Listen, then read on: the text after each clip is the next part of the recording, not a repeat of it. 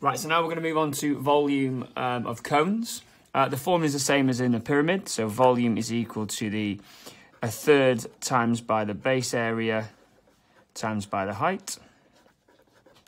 So in this first example, it's straightforward. It's a third times by 42, because we've already given the area, times by a height of 10. That would be 420 over 3 centimetres cubed. I can stick that in calculator and get the answer there. Now in the second example, the formula is still the same. A third times by the base area times by the height. However, we're not given the area of the base bit, so we need to work that out. So it's a circle, so that would be pi times by r squared and then times by the height.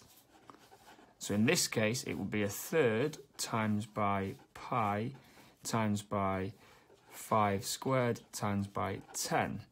That would give us a third times by pi times by 25 times by 10, which gives us 250 pi divided by 3 centimetres cubed. Again, sticking the calculator around to a sensible degree of accuracy.